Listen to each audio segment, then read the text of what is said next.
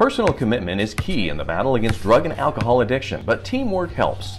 That's where the Sober Life comes in. The whole purpose of the Sober Life is to provide people in recovery from addiction and alcoholism with connection, purpose, and a sense of individual agency, that their actions can better their own lives and the lives of people in their community.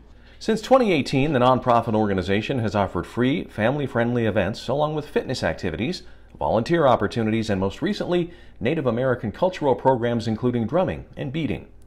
Kiara Hagerty knows firsthand the benefits of the Sober Life. Being able to play volleyball and basketball and go to events like rafting and have fun and be sober while doing it was new to me. Kiara struggled with drugs and alcohol since high school. She's a treatment court graduate and now the Sober Life's peer recovery coach and care coordinator. It's part of a 3-year, $540,000 federal grant to provide even more support. It's peer recovery coaching.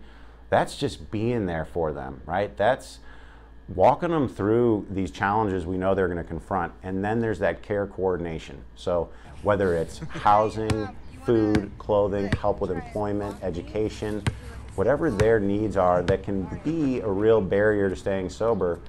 Well, some of the hardest things for me to do was just to take that initiative to try and call the places to see if they would, rent me a place, or call and see how I can get the SNAP benefits, or just all those things were very overwhelming to me. Risberg says with all the money society spends on medical treatment, rehabilitation, and in the criminal justice system, programs like the Sober Life play a vital role. We ensure that folks that have gotten that great start, right? They've gotten detoxed, they've been through treatment, they have tools, that they have this supportive recovery community.